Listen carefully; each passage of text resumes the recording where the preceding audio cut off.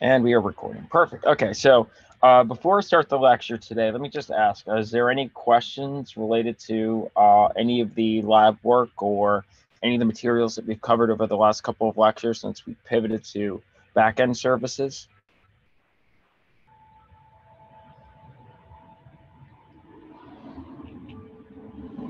Okay. If not, well, today's lecture. Okay, perfect. And if so, did I? Yeah, I did the link. Uh, and if there are any questions, you can always just direct them in the Discord channel. Let me do this. Let me do this. Let me collapse this.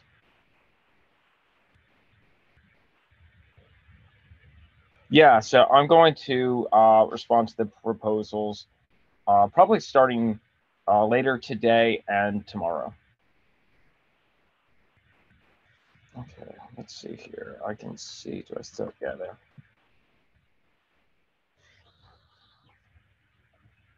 So, and likely what I'll do is I will get in touch via via Discord, and I'll send out a message to all parties involved in each of those proposals. So if you're a group of say 3 individuals, I will start a dialogue in Discord that would contain all 3 of those. Actually, what would be easier on me is if each of the groups can send me a message that includes all the group members inside Discord, so that we can start having a dialogue on your application, and that way I can manage communication to all of the groups that way.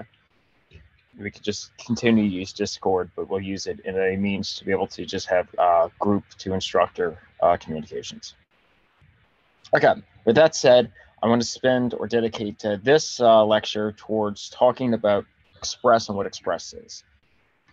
And the labs for this are already available to you. So if you've already started working on it, you might already have an idea of what Express is. Let's close that. So Express is a Node web framework.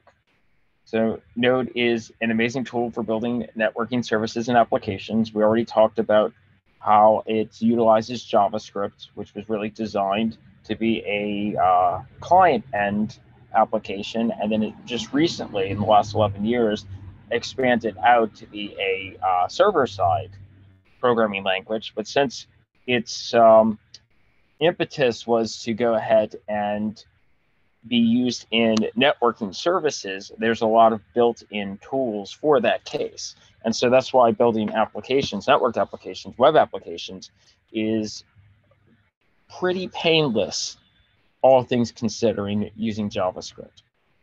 So Express builds on top of the features already provided in Node to make building the web server component of your application much easier. So it provides easy to use functionality that satisfies the needs of your web servers. So in the previous lab, in lab 8, I had you build a web server, basic web server, using just the HTTP modules. That's one of the core modules included in Node, just to see how we could use Node by itself to build a web server, and so for you to understand what the roles and responsibilities of web servers are. And it wasn't necessarily complex, but you wouldn't want to have to code that every time you designed a web application. It'd be a lot of essentially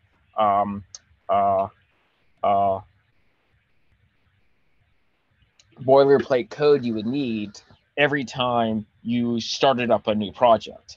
And so this is what Express provides to us. Express allows us to expressly create web servers, and it handles all of what you essentially did in Lab 8 in very few lines of code. So Express is open source, it's free, it's easy to extend, it's very performant, and has lots and lots of pre-built packages that you could just drop in and use to perform all kinds of server-related tasks. So this is why we're going to be using this technology. So in order to install Express, there's 2 ways we can do this. We can either inside of our package.json, and I mentioned this last lecture when I was talking about the Node Package Manager, or NPM. NPM is what we use to install all the modules, all third-party modules that we would like to use in our web applications, in the back end of our web applications. And with that said, you want to think of NPM as a build tool.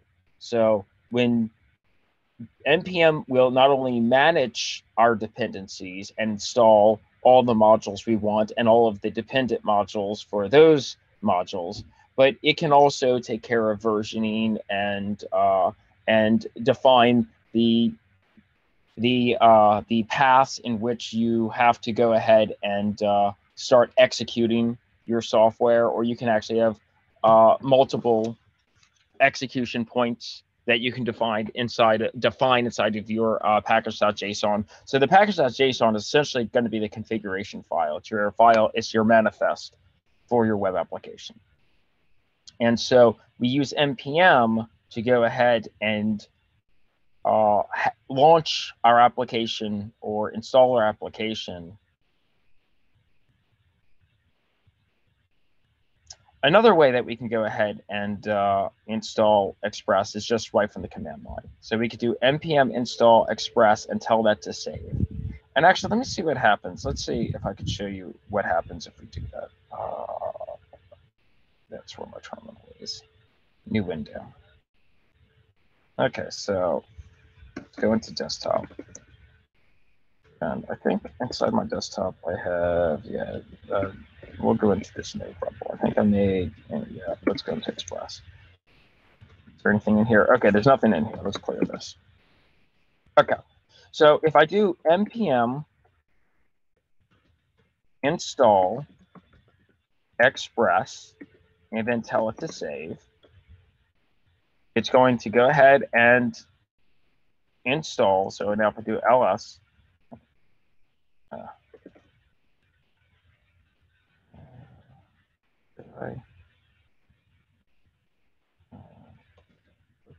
yeah, I should, let's see here. Let's see if we can't. It's equal to require. Yeah, so now inside of this folder, I will have the ability to also access Express that way. Excellent. So these are just two different ways to do it. To do an installation, you could either do it directly from the command line, or you could just add a dependency into your package.json. And when you do an npm install, it'll go ahead and install that into your node modules folder, which is where where all your third-party modules will get installed into. So just a quick overview of like a hello world written in Express.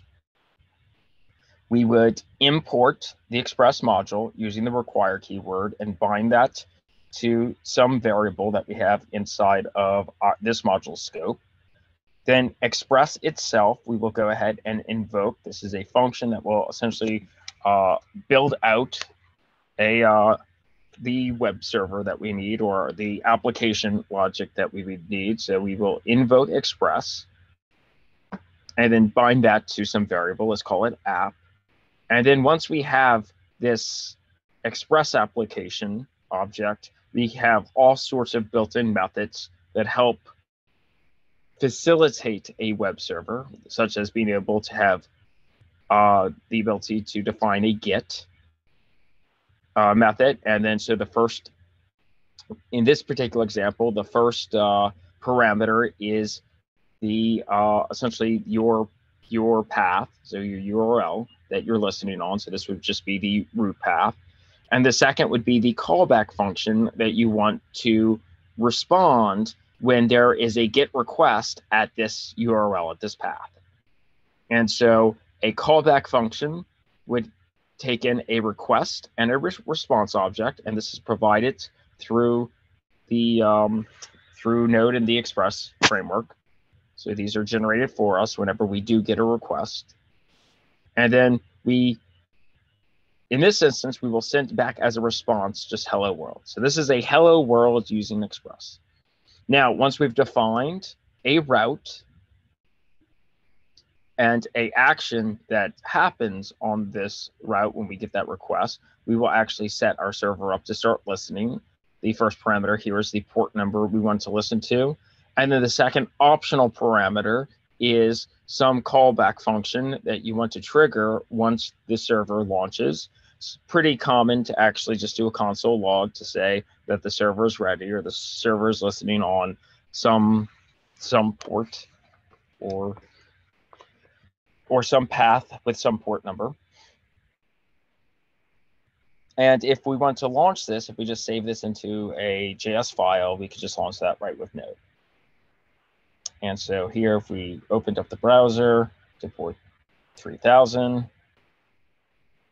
on localhost, because the default is localhost, then we would get this message, hello world. And again, you will actually build something like this in Lab 9. But you can see how much easier it is to, in what is this, 4 lines of code, you're able to build a web server in what took, how many lines of code did Lab 8 end up being? It's much more than 4.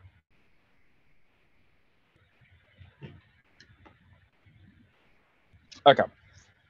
So let's talk about some of the HTTP methods inside of Express. So there's a method for every HTTP verb. So we could do like app.get or app.post or app.put or app.delete. And these are all going to define that HTTP verb, that method from the request. And then again, like I said, you have at least 2 parameters where the first is going to be the path that you're going to be listening on for a request. And the second is what callback function you want to trigger when a request of that type, of that method, is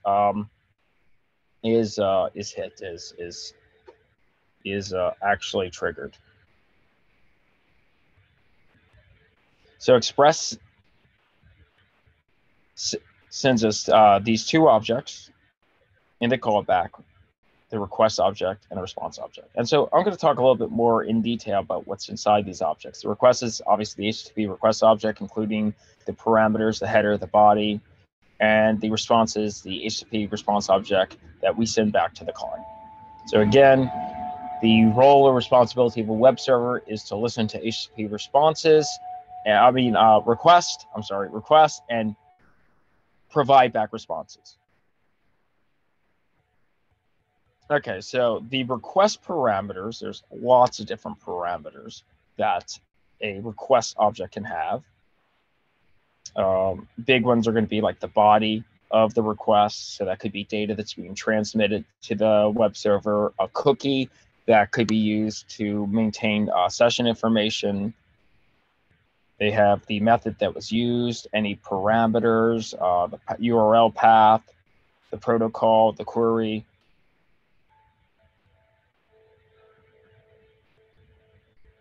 So let's look at some of the things we can do with that request object. Suppose we have a GET request and there is data in the form of a query string. If we want to use Express to be able to access that data, well, Express makes it super easy. Inside the request is an actual query object. So this object is filled with a property for each query parameter. And if there's no query parameters, if there's no query string, then it would just be empty. So an example of how we might access this would be if I go ahead and set up a Express application. So let's go ahead and import Express. And then from that Express module, we'll go ahead and launch the application and bind that to an app variable. We can create some kind of callback function. So in this instance, with the request and response, we will just console log the request, the query to the request. And then I'll set up a route. So on a GET method, we will listen to the root directory. And we will invoke this callback function, handle GET, and then we'll just listen on 8080.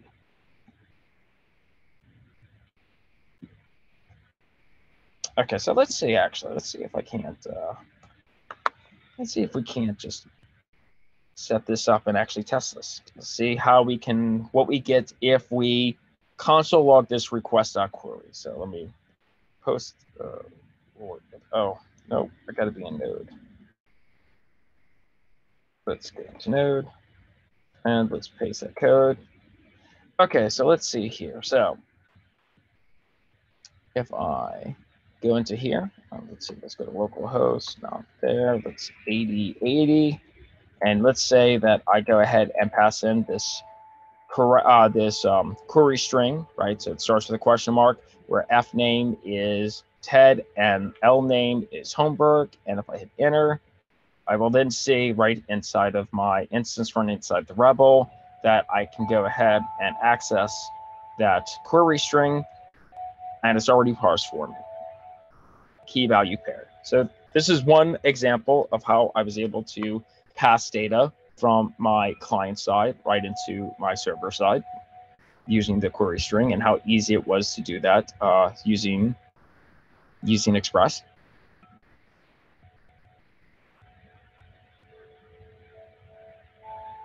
Okay, let's talk about other ways we might go ahead and do this. Suppose that we have a post request. Inside this post request, we have some data, either in the form of a JSON or as a query string, and I want to access that. Well, Express makes this pretty easy as well. Now, depending on whether the data is passed as a JSON, a JavaScript object notation, or if it's in the form of a query string, it's going to depend on what the header inside the request declares the content type as. So if the content type's declared as an application/JSON, then we would want to go ahead and parse it as JSON data. If the header is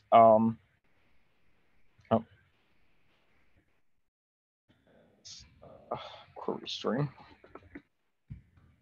if it's set as a query string, then we would know this based off of the header in our request object as having the content type of application/x www-form-url encoded. So depending on those two things, if it's a JSON, then we could just go ahead and do express.json to parse our JSON data. If it is data that has been encoded into the URL itself as a string query, then we would just use express.url encoded. But Express, regardless of how it gets sent, Express provides a method to be able to parse it and access it right from the body. And here you can see, in both cases, we can access that data right in the request body. So in GET methods, typically GETs don't have bodies. It's very common for GETs just to have query strings, and posts typically have bodies, and usually we go access from the body whatever data attributes such as name or F name or whatever I have encapsulated inside that request.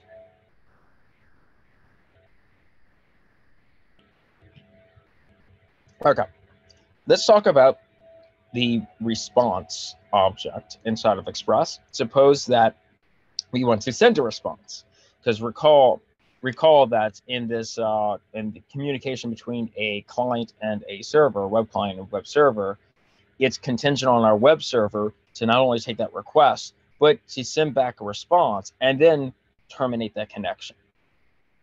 So how do you send a response back to the client using Express? Well, inside of the response object, there is a send method, and then we can just send a message back.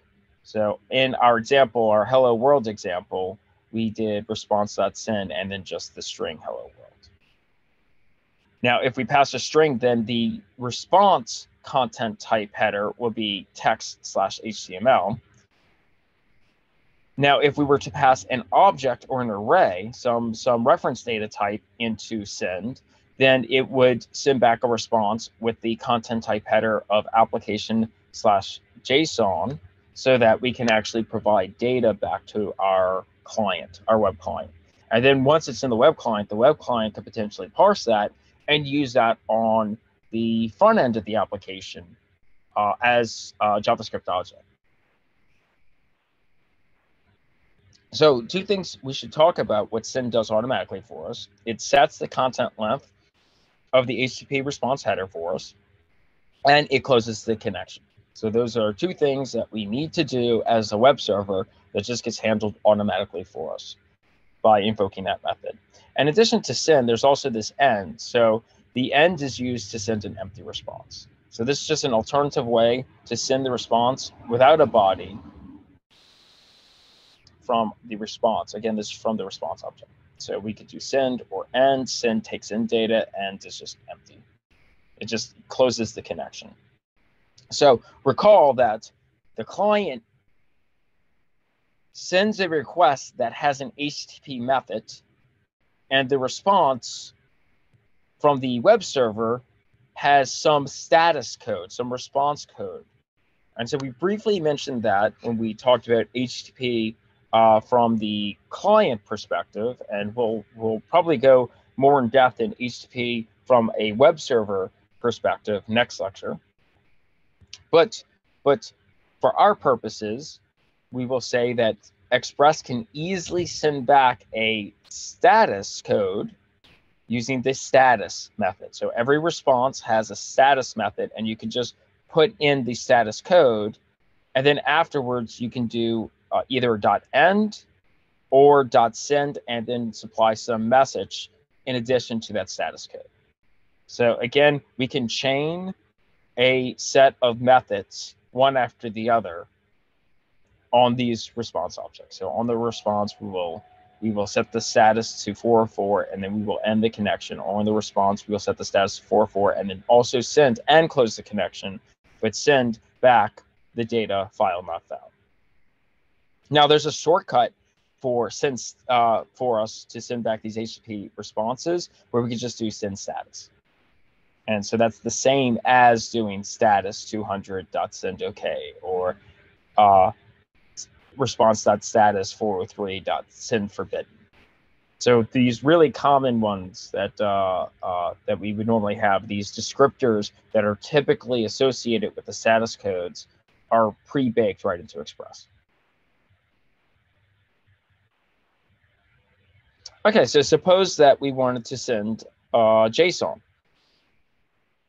Well, we saw how we could use send, or we talked about how we can use send to not only send text or HTML text, but we could also send JavaScript objects or arrays. And so here's just an example of doing this on this slide. And so the nice thing about sending your data in a response using .json, so you can send a JSON, is when you invoke the .json method, it'll actually take the contents of your JavaScript object and actually encode it into valid as a valid JSON. So we'll talk a little bit more into what the JSON specification is, as it's more strict than actual JavaScript objects. And I'll talk about that when I have that lecture.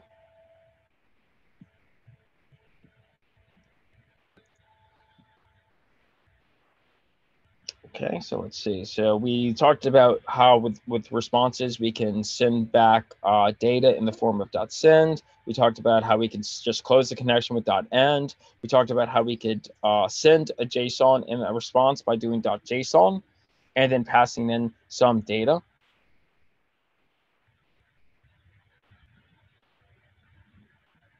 So the next thing I want to talk about is in the response, we can send cookies as well.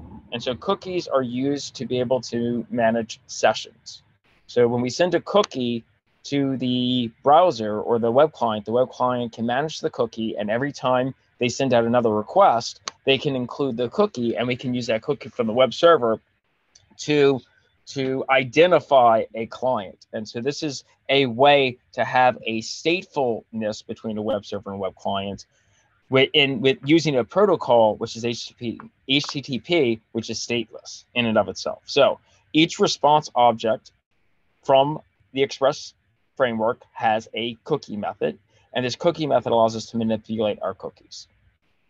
And so just an example of this is from the response object, we can do cookie and then pass in a key value pair where the key would be username and the value would be foobar. And there's other parameters we can also set, such as a third parameter would be an object containing a set of relevant data, such as domain or path, or whether this is secure HTTPS, or whether this cookie should expire or when it should expire.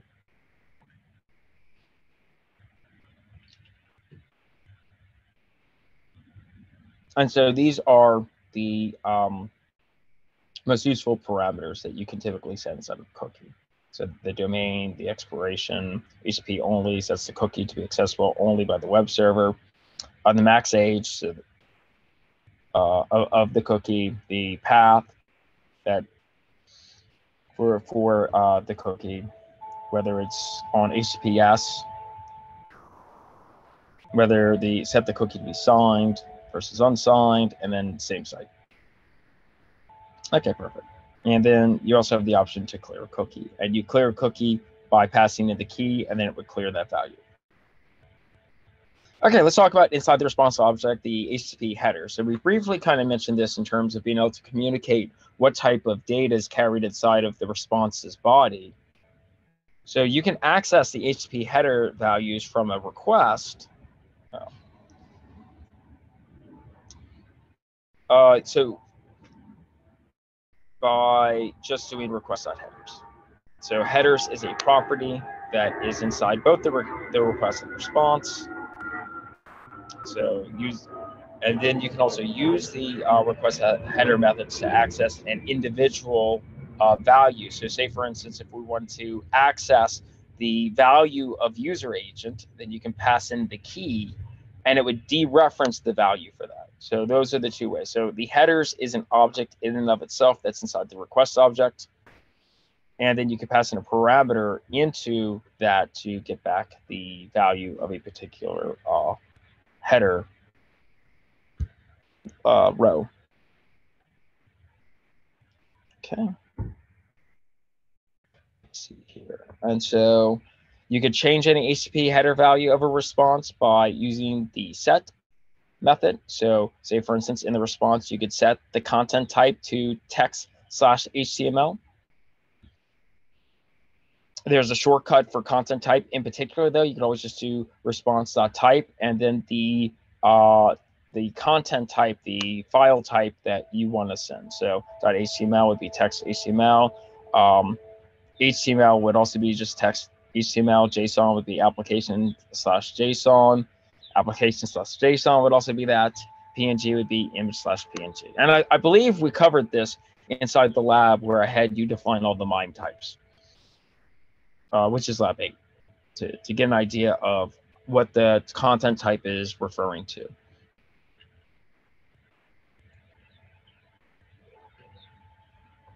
Okay, so other things that we can do from Express, so other roles that are very critical for a web server is the concept of redirects.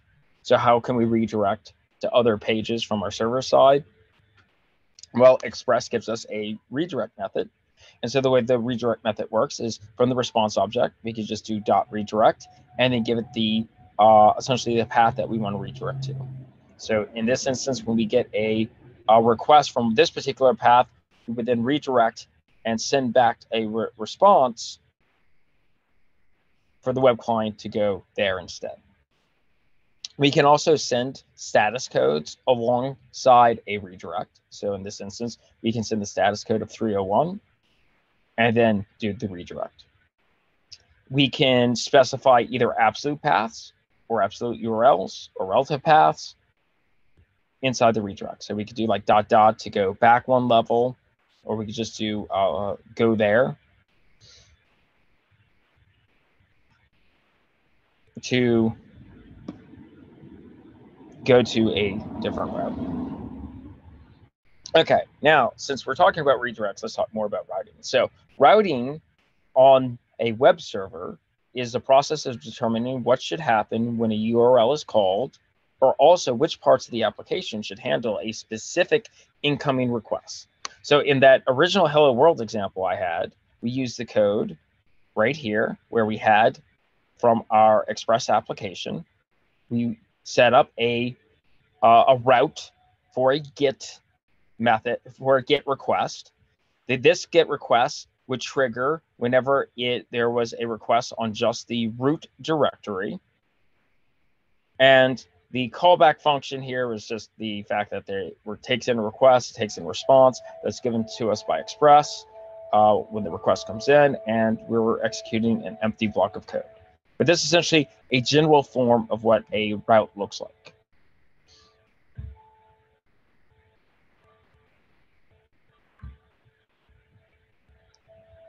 So we can, when we define our routes, we can even have named parameters. And these are super useful for when we want to listen for custom requests. We'll actually see named parameters in either, I want to say lab 10 or lab 12.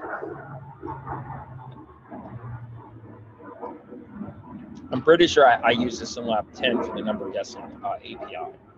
Because every time you generate a new number guessing game, it creates like a room code similar to Jackbox games that you can then access. Multiple people can access your number guessing game room using that special key. And so in this example, we would say we want to create a REST service that takes a string and returns the uppercase equivalent of that string. And suppose with this particular service, we didn't want to send the data as a query string, but we wanted to encode that as part of the URL itself. Then if I wanted to create a route for something that's not predefined, for something that is itself a variable, this is how it would look. So from my Express application, I will set up a GET, a route for a GET request. This GET request is going to be on the path of /uppercase/ and then a colon in front of a name essentially creates it as a variable name. So let's say the value. And then in my callback function, once I have this part is now a named parameter in my route. In my callback function, I can now dereference this and expect this to come from part of the client request. So inside the request response, from the response, I can send back, and then here's the dereferencing right here. So from the request object is a parameters object. The parameters object can include that value, and that value is defined inside this route. So it's dereferencing it from the URL as this part of the route. And then in this example where we're just going ahead and take the string and make it uppercase, well, there's a method inside string to just do 2 uppercase. But the takeaway here is inside of our request object is a params object, and we can access any name parameters from there. And again, you'll get a chance to actually see this in the lab, as it's a very useful thing to know when setting up routes on your web server. You can also use regular expressions to match a path when defining a route. So you can use, say, for instance, here, when we set up for GET requests, we can use this regular expression that will then match to anything that has posts. So we could do /post or /post/first or /the post or /post/ something and so on. Will all get handled by this callback function. So you have lots of different ways that you could set up routes. So while we're talking about web servers, it's pretty critical that we talk a little bit about CORS and what that means. You might have already seen some CORS errors from the client side. So the question might be, how do you allow cross-site requests by enabling CORS on your own web server? And to give a little bit of background information on this, a JavaScript application running in the browser can usually only access HTTP resources on the same domain, which is what we call an origin that serves it. So loading images or scripts or styles always works, but fetch calls to another server will fail unless that server implements a way to allow that connection. So the way that you can enable that connection is what's called a cross-origin resource sharing, and that's what CORS is a initialism for. So one very important thing that needs CORS is these modules. So we looked at the ES modules when we were looking at client-side code. Remember, we could not run that from the file protocol. We needed to use the HTTP protocol for that. And if we tried to open it in the file protocol, it gave us that CORS error. So this is an example of when we would have to enable CORS. So this would, and so if you don't have your CORS policy set up on your server, you wouldn't be allowed to service those requests. You would get that error. And so let's take a look at what that request, what a failure of that request looks like. So I'm sure you've seen this before. So has been blocked by CORS policy, no access control, allow origin headers present on the requested resource. So whenever you see something like this, that means that is something that's configured on the server side. So on your server, you can actually allow for cross-origin sharing. So a cross-origin resource fails if it's from a different domain or different subdomain or different port or different protocol. And again, it's important to understand that this is here for security. It's to prevent malicious users to exploit the web platform, as it's so incredibly networked to other machines that you do not know the safety of one way or the other. But if you control the server and the client of an application, then it's okay for you to enable these CORS policy. But by default, it's not allowed. So how do we set up our server to enable CORS? Well, there is a CORS module. So there's this CORS middleware package that we can easily implement into our Express application by just importing it. So we can require CORS and import this. This CORS package, this module, is provided to us by the Express framework. And so once we import this CORS module, and once we launch the Express application and get this app, suppose that we go ahead and define this callback function, handle get, that takes in a request, it takes in a response, and it takes in some next middleware function. So we'll talk a little bit about this next keyword and what's happening there. And say, for instance, in this instance, on our response, we will send back a JSON that has this message that just says, whoa, with CORS, it works. So to set up a route that allows us to do CORS across origin resource sharing, then on the root directory, so on this route that will handle a GET request, we can pass in the CORS module before we do the handler, before we do this GET handler. And so I'll talk about this when we get to the slide, but this is what's called middleware. So anything that happens between the request and the response is middleware inside of our Express framework. So CORS is an example of a middleware function that allows us or enables us to handle or to disregard the default security setting that can cause issues.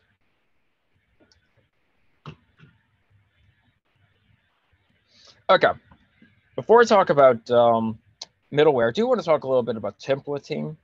And I don't know if I'll have a dedicated lecture on this or not, but or if I'll just send you to the API page.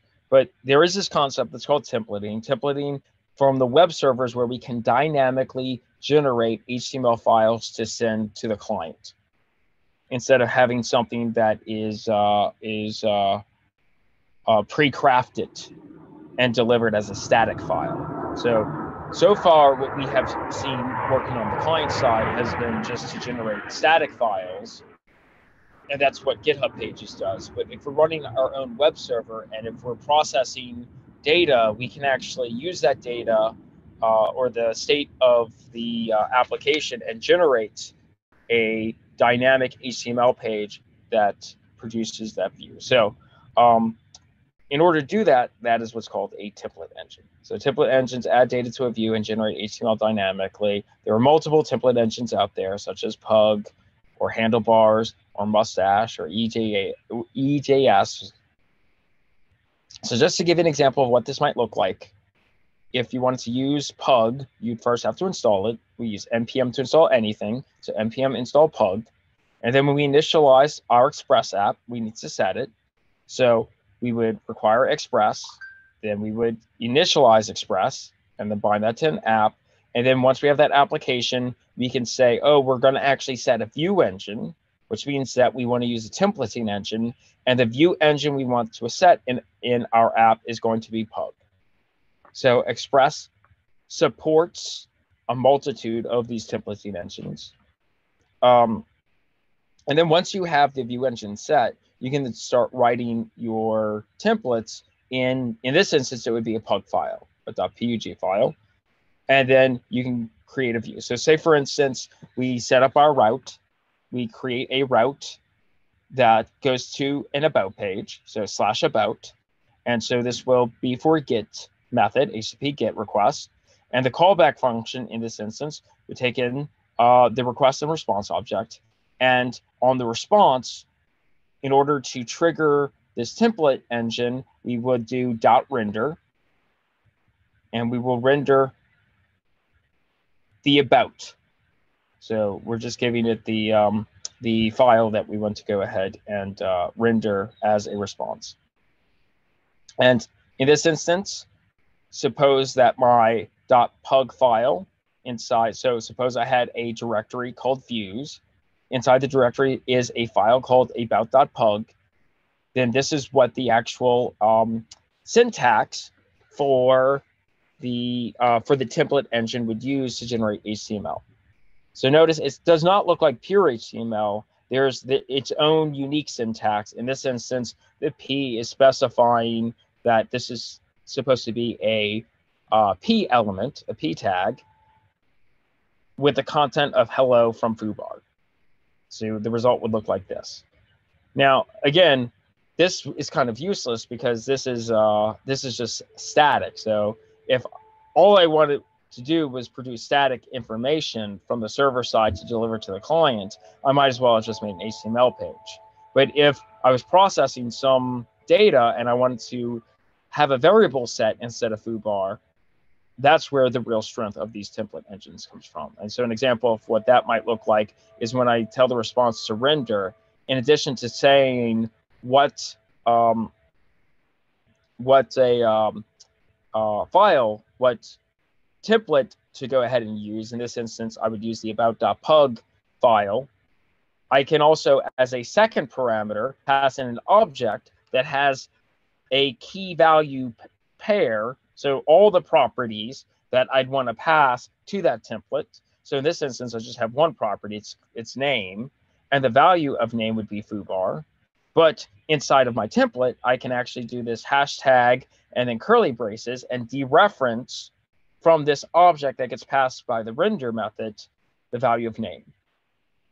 And so this then allows me to create this template of HTML that I can dynamically change the name to based off of request or whatever processing is happening from the server. And so when I go to render a response to the web server, to the web client, I can produce some custom HTML just for that client. Okay. Anyway, that's just a quick, short introduction to Pug and just giving you a notion of what Express can do. Just to compare it, like the templating engines, the notion's pretty much all the same. So, like I said, there was support for several different templating engines.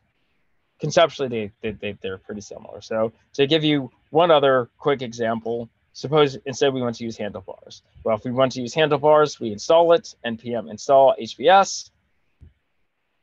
And then we would, instead of having a .pug file, we'd have a .hbs file. So inside of my views folder, I would instead have about.hbs. And so here, this is how my syntax would differ. Hello from, and then I would have curly brace, and then the dereference. inside of the template file. And then inside the actual application, my web server, I would import handlebars here, HBS. I would set the view engine inside of my Express application to HBS for handlebars. I'd also set the path to views. So when I give a file name, I don't have to give the full name. So here, when I sent in my response, the ability to render is going to, since my path on views was set here, it will look for that about.hbs template, and then I pass data the exact same way. So regardless of the actual template syntax, whatever module you're using, whether it's handlebars or EJS or Pug, the call in Express is always the same. You set a view engine,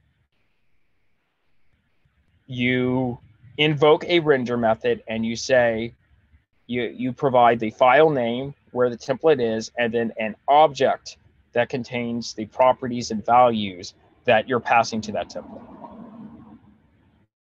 And to give one final example, suppose you wanted to do server-side rendering with Express for your React views, and we'll have a dedicated lecture sometime in the next couple of weeks on React itself. We can also do that. So we saw how to do this with Pug. We saw how to do this with handlebars. With React, it's very similar. The process is we would install the module we would need. In this instance, it's Express React Views. Then we would have, instead of a .pug file, we would have React uses .jsx files. So inside of our Fuse folder, we would have a about.jsx, in which case it would have our React code here. And so you can see with React, it's pretty similar. We would import the React module. We would define a class called, say, for instance, hello message that extends a React component. Every React component has to have a render method that returns the HTML. And in this instance, the HTML will dereference the name property from the properties that gets passed to it. And then we just export that so that inside of my Express application, I import the React module here. I would set the engine. So app.engine will be set to JSX. And inside here, I will then invoke off this React to create a view engine. And then to actually send that back as a response, I would do response.render, just like I've seen before. I would give it the value, the name of the JSX file, so about, and then I'd pass the data in as a object.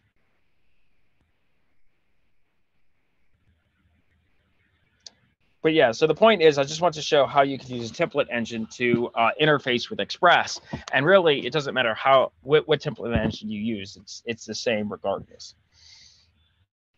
Okay, so now I want to talk about another really big thing that Express provides to us. So in addition to wrapping up all these web server methods in a nice package, it also has this really great modular support for middleware functions. So let me define what middleware is. Middleware is a function that hooks into the routing process, i.e. our request response chain, to perform some operation. So it's commonly used to edit, say, for instance, the request or response objects, or to terminate the request before it reaches the route handler code. So it's added to the execution stack like this. And so we've seen this before already when we're talking about cores, but we'll more formally talk about it now. So we could do app.use, and then whenever we use some middleware, the middleware comes in the form of a function as a callback function. The parameters of that callback function is it has to take in a request, it has to take in a response, and it has to take in the next function inside of our request response chain. So, and that's just labeled as next. So we don't have to know that. Express actually manages that for us. So we just supply the next identifier, and that gets filled in for us just like response gets filled in and just request does as well. And so this is similar to defining a route, but in addition to the request and response objects, there's also that next middleware function. And you always, so this is the trick though, when you're defining a middleware function, you always call the next method at the very end of the function to pass the execution to the next handler. So this is just an alias for a callback function that will get passed into there. And the very last of those callback functions that will get passed into there will be whatever the route handler function is designed to be. And if you don't call that next method inside of a middleware function, then essentially that's going to terminate your response prematurely because it's going to stop the chain of this request response, the request response chain at that point. So this is just how we're able to pass control from one callback function to another. Anyway, you typically use pre-made middleware, although you can make your own, and we will do middleware. We will make our own middleware in one of these labs, one of these express labs. But if you want to see the big listing of middleware packages that are available to you, I have included it right here inside this slide. But just to give some examples of how we might use this, suppose that we want to use the cookie parser middleware, which is used to parse cookies in the request object inside of the cookies property. Well, if we want to use that, first we have to install it into our app. So we could do npm install cookie parser, or we could just add it directly into our package.json's dependency and just do npm install that way. And then to use it, we would have to go ahead and import it. So we use the require keyword and the name of the module, and then we will bind that to a variable so we have access to it. And then when we go to set up our route, so here we set up a route for a get method at the root directory. We're going to have this callback function for the route handler to go ahead and send a response of hello world. But I can also just go ahead and do app.use and then this function here actually invoke the function of cookie parser. And so since this is predefined as a middleware, since it's a pre-built middleware for us, every time this route gets hit, it will then also parse that cookie for us.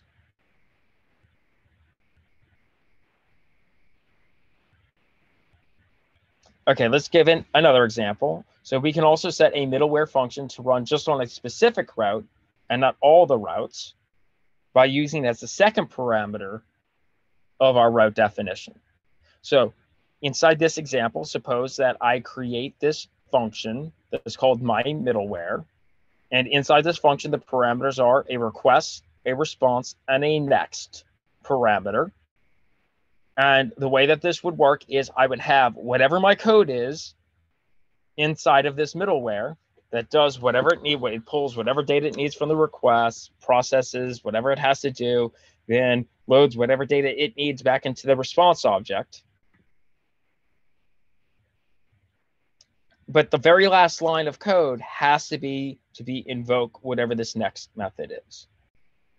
And that gets passed to us by Express. And then suppose that I actually have my my route handler. So let's say this is handle get that just takes in the request and response. And the very last thing we want to do is to have this response just send hello world. Well, the way that I could set up on this particular route, that middleware, is when I define that route, so app.get, and I'm doing a get that's looking at just the root directory, it will use this, my middleware, and then it would do handle get. So essentially, this is the chain of callback functions that will trigger when a get method occurs at this route, at this path.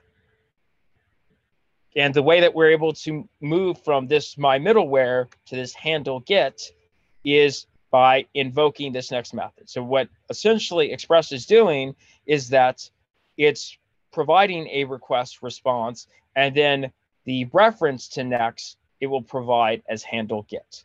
So what's really happening is after this code for the middleware gets executed, it's actually then going to invoke the handle get method. And I could just have a series of middleware calls on this route. So I could have like my middleware 1, my middleware 2, my middleware 3, and iteratively kind of invoke one after the other by just having these next methods called. Okay. Another thing that's pretty important conceptually for middleware is being able to store data between these functions that you can access between these functions. So if you need to store data that's generated in a middleware to pass it down to some other middleware function or to the request handler, you can use the request object. Inside of it is a locals property. It's an object itself, and you can attach data there. And that will carry over. The request objects and the response objects are provided in every one of these middleware functions. And so you can carry data from one function to the other that way. And so just an example, suppose you wanted to have a variable called name with a value of foobar. Then from the request object, you have that locals property. And so that locals property, you can define something like name or foo or whatever, and then set the value of it. Okay, so in addition to dynamic HTMLs and JSONs, another common use case of a web server is just to serve static files. So these are files that you might have already crafted yourself that are not dynamically generated. And so you can use Express to serve static assets directly from a folder. It doesn't just have to be HTML files. It can be images, it can be CSS, it could be anything. So to do that, all you have to do is inside of your Express application, tell it to use the static keyword right here. So Express itself has a static method, and you give it the folder, the directory that you want to be able to host static files from. And it's that easy. So here, say if you had an index.html file inside that public folder, and now if you were to send a request to localhost, it will automatically go ahead and serve from that whatever folder was passed here, those static files. And I believe this is covered in the lab as well. So Express also provides a handy method to transfer a file as an attachment. So inside the response object, you could just do .download. So just an example of this is when I define my route inside of the callback function, the request handler, I could do on the response .download and pass the path of the file that I wanted to download. So again, I'm starting to get to very specialized use cases. You might never have to do this, but if you do have to download data, files like PDFs or whatnot to a client, this is just the mechanism you have available. And you can even set files to have custom file names with the second parameter. So if you were to hit the path /file.pdf, you can actually have it download user-facing-filename.pdf instead. You can even define callback functions so something happens on your web server in response to something being downloaded. Like say, for instance, you want to log that information or whatnot. Okay, another super important concept though about our web server is sessions. We talked briefly about this when talking about the cookies method, but I want to go into a little bit more detail on how we can use sessions to identify users across requests, because that is something that's going to be very, very important when you start wanting to not just have pages that are the same for all clients, but are custom for each individual web client that's making requests. So by default, Express requests are sequential, and no request can be linked to each other. There's no way to know if this request comes from a client that has already performed a request previously. So users cannot be identified unless using some kind of mechanism that makes it possible, because HTTP is stateless. So this is what sessions are used for, to be able to identify if a client has already been served by our web server. So when implemented, every user of your API or website will be assigned a unique session, and this allows you to store that user state. And to do this, there is a module from Express called Express-Session which can help maintain your sessions. So the way this works is, well, you would install it, npm install express-session, and then inside your app, you would import that. And then that would be middleware. So we would use it the way we talked about using middleware. So in this instance, we would use the use keyword on our Express app. And so after we import session, we can invoke session by giving it a secret key, essentially. So all requests to the app routes are using session, and secrets is the only required parameter. There are more than that, but you always have to provide some kind of secret that each client has. And it should be some randomly unique string for your application. And that will allow you to identify your web clients. So the session is attached to the request, so you can access it from request.session. And then every time the client goes ahead and sends a request, that request will contain that session information. So the object can be used to get data out of the session and to also set data inside. So this is just a mechanism to be able to share data between your web server and web client. So for instance, you can have request.session.name and then give it foobar and then do console.log and actually see that name. The data is serialized as the JSON, so it's safe to use nested objects. And you can use sessions to communicate data between middleware as well. So this is another mechanism besides that local property. But the nice thing about using sessions is it's also data that's available and exposed on the client side as well. So where's this session data stored at? Well, it really depends on how you set up your Express session module. So you can either store the session data in memory. Of course, that's not what you should do for production. You could send that session data to a database like Mongo, or you could send it to a memory cache like Redis or Memcache. All solutions, though, well, the default one is memory, but all these solutions store the session ID in a cookie and keep the data server side. The client will receive the session ID in a cookie and will send it along with every HTTP request. So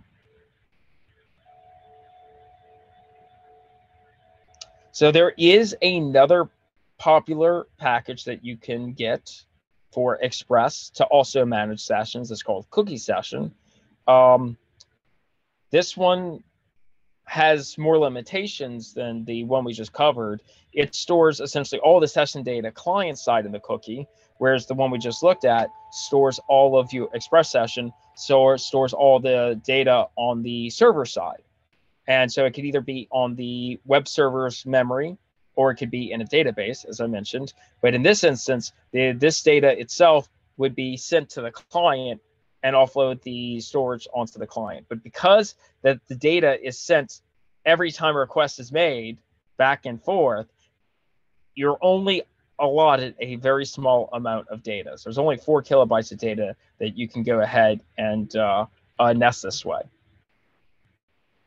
So this one, it's popular, and it's another mechanism to share data between a web server and a web client, but it's going to have a severe limitation on how much data you can store. And also, all that data gets transmitted in every request and response. So there's a little bit of overhead there. Okay, so we talked about sessions, we talked about middleware, we talked about routes, we talked a lot about, I think, what a web server's responsibilities are for web clients. The last bit that I think is worth mentioning is the concept of being able to validate input that comes from forms or from a web client in general. So we can go ahead and validate any kind of input with Express Validator. So again, there is another module that is part of the framework that we can use to ensure that things like names or strings and have at least 3 characters, or that these are real email addresses, or that an age falls between some kind of scope. So if we want to ensure that our data fills some kind of parameters, we can just rely on this module to do that for us. And so how do we use this? Well, we have to install it, npm install express validator. Then we have to import it. What we're going to import here is when we use the require keyword to import express validator, in particular from express validator, we want to import the check module. We will dereference that from the export object that we get from there to just get the check method. And so then we can pass an array of check calls as a second parameter of, say, for instance, one of our routes that we declare. So every check call accepts the parameter's name as argument. So look at this route that we define as an example. So on our Express application, we will define a post route, and the post route will listen on /form path. And then on this parameter, we can pass in an array that checks each of those individual things. So we will use that check function for a property that's defined as name, as a property defined as email, and as a property that's defined as age. And then we will then have it check, is the length 3, is this an email, or is this numeric? So all these really common things that we need to validate are predefined as method calls inside check.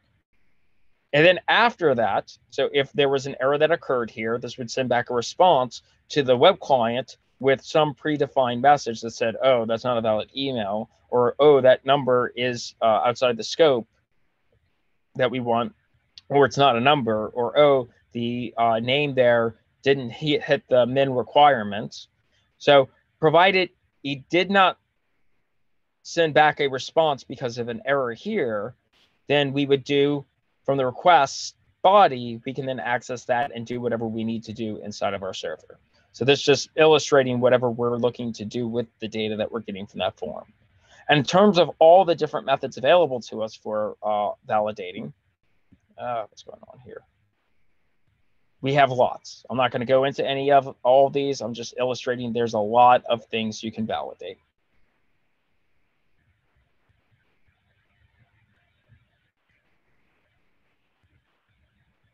Okay, I'm just going to skip past this because I think that kind of expresses the point.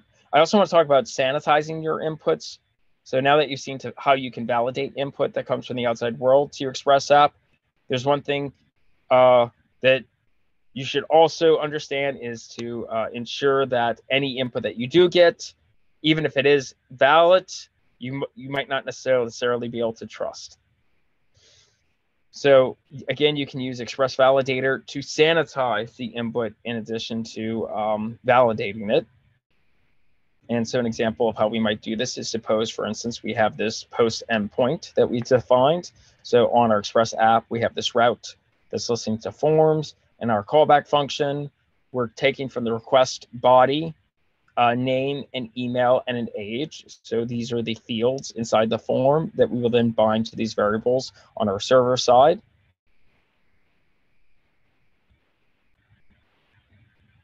Okay, let's see if I can't move.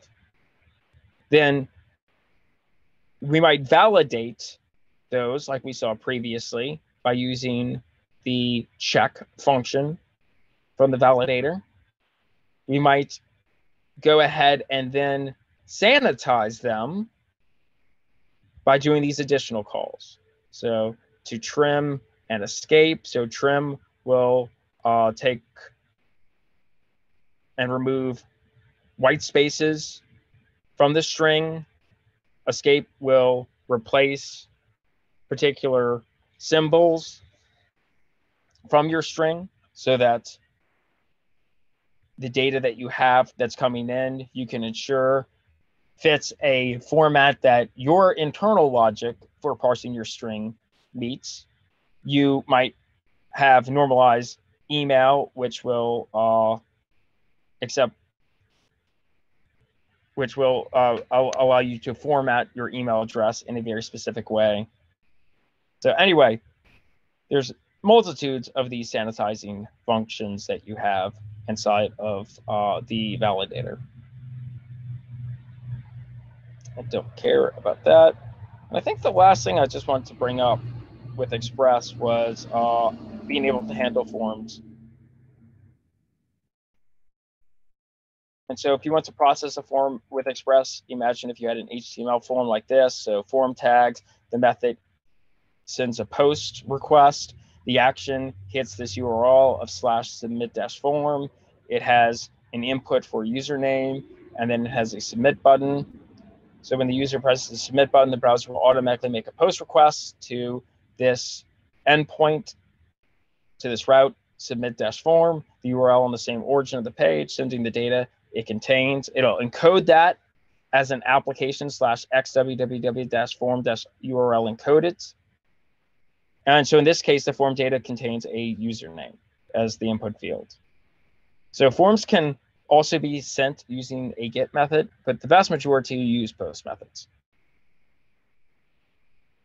So on our Express side, if we want to go ahead and access that, we could use this middleware express.url encoded. So right here, express.url encoded, and we will just use app.use to use that middleware. And so now when we set up a post route at /submit-forms inside of this callback function for our request handler, we can access from the body of the request that username and do whatever we want with it. So again, all of our form data is just nicely encapsulated into the body of a request. Excellent. And that's pretty much it. If you're building an application where your users might have to upload data, I added a couple slides for that. But I think this is a very specific thing that I only added for those of you who, for some reason, has like users uploading pictures or whatnot. And so I wanted to give you a reference point for that. But that's it. That is Express and all of the things it provides for you. And you will get a chance to do all of these, use all of these elements of Express pretty in depth, I think, over the 3 labs that I assigned. And there's going to be another lab that I'm going to assign in the near future that'll handle user authentication stuff that will really have you use a lot of the middleware concepts of Express.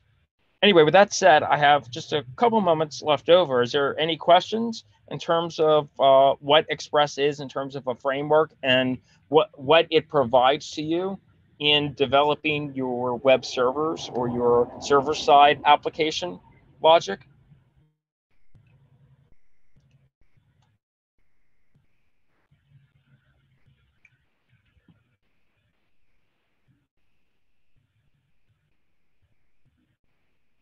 Okay, sure. So what I'll do is I will field the question about homework 5, but I will stop the recording now then if there's no questions so that we can have, I guess, a more concise recording for just the lecture.